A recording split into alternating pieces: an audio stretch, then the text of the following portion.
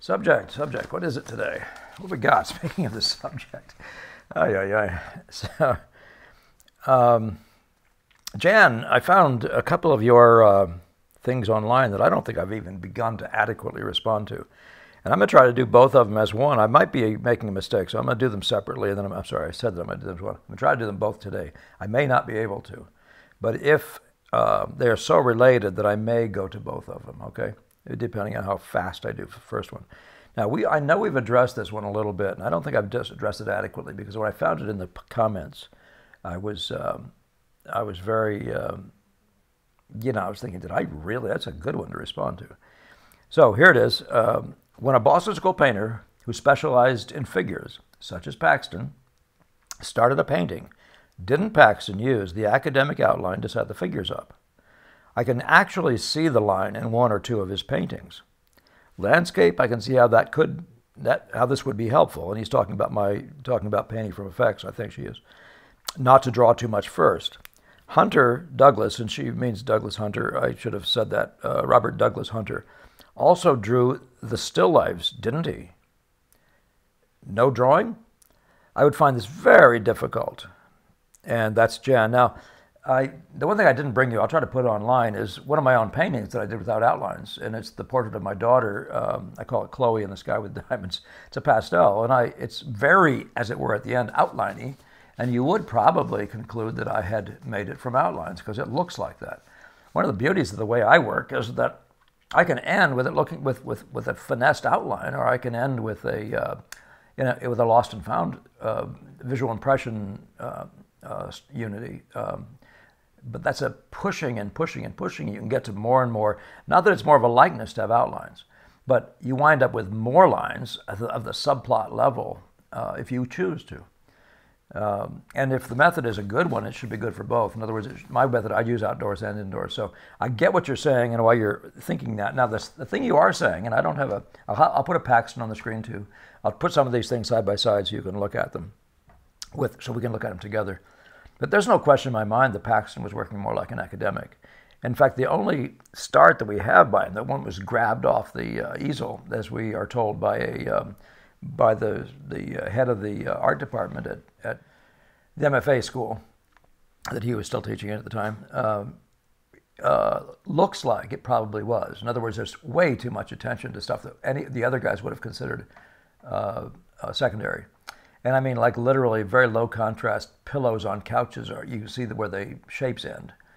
The thing is in visual order apart from that, though. And so he's a guy who's managing with having set up with outline, much like his academic training would have done for him, and then managing to make sure that he paid attention to the visual order, which I suspect he gained from conversations with Joseph DeCamp, probably as much as anybody. We know that he did have some lengthy or some extended conversations, if not actual critiques, from Joseph DeCamp. But I want to show you these drawings here that we do know were done from outlines. And I only say this, by the way, to say self-evident. Of course, a bunch of these were done from outlines. I think in the case of Vermeer, and I'm sorry this isn't a better image, and I'm hoping I can get it to be not glary for you and still have enough light. But all of Vermeer's look like they were done from outlines. I mean, I simply do. In fact, in the background of one of them is some images of another painting, and it looks like it was outlined in and masked, probably the way he would have worked, putting a simplified mass in, which is very close to the way we worked with Gamel. So, but then on the other hand, you also have Bouguereau. Bouguereau in every single one of these, and I'm only showing these little ones so they're not overwhelming us, but you can see that each one of these things is all entirely based on cutouts and the modeling between the between the edges of the contour. So this guy is actually making a woman and making her hair mask, making this, making that, and modeling it. But he's doing it absolutely from the outline. Same thing is true of this, very obviously. Some of them so obvious, painfully obvious. One of them, you can see the sort of reason why that might exist. For example, in this one right here, providing I can get enough light on it. This one here is rather a mural. It has the outlines still show almost like they're being carefully shown to give the thing a sense of flatness, which is part of the strategies of those days. But you can see that everything Bouguereau does is outline-based. Now, with that in your hand, with that in my hand, so to speak, you can look at this sergeant here and just see how categorically it isn't. So this is a figure painting, and I've showed it to you before. And here I think you should be able to plainly see that this is not done from it making an outline of an object. It's done from effects. Now, by the way, this is my copy of that oyster gatherers, one of the figures from the oyster gatherers. But these are plainly in two different classes of critter, right? So this is much more like the Boston School. That's why when I do those videos, I talk about Sargent and the Boston School. There's so many similarities in terms of painting from the visual order, for example. This isn't painted from the visual order. It's painted from the outline of objects. If there's visual order, it's because they glue it on afterwards. And I'm saying that even fact about, or in the case of perhaps of Paxton, he would have incorporated it earlier. I will try to put, if I can, these things on the images out here, so you don't have to look at them here, but I'm not taking any chances. Now, here's a painting by, and this is a close-up section of a painting by Joseph de Camp, which if you're thinking like it sounds like you might be, it looks like it's a figure, right? And it's very articulately drawn. But you can plainly see how he put down paint on this one.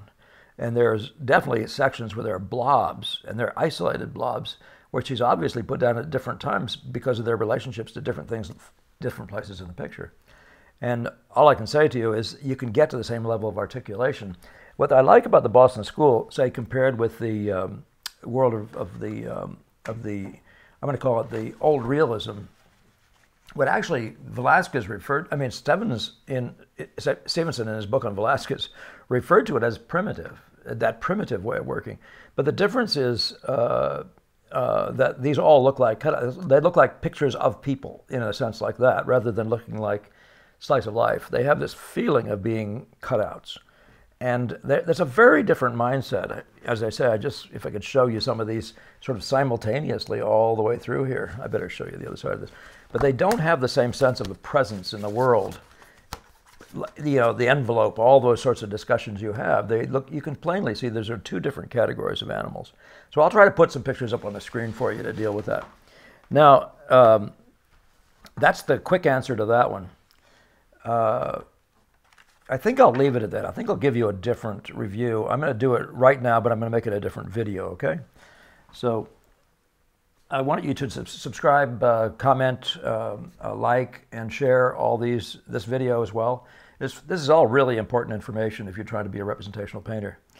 And I'm going to then pick up the second question that's related, but not enough related as I conclude now. And this one's long enough.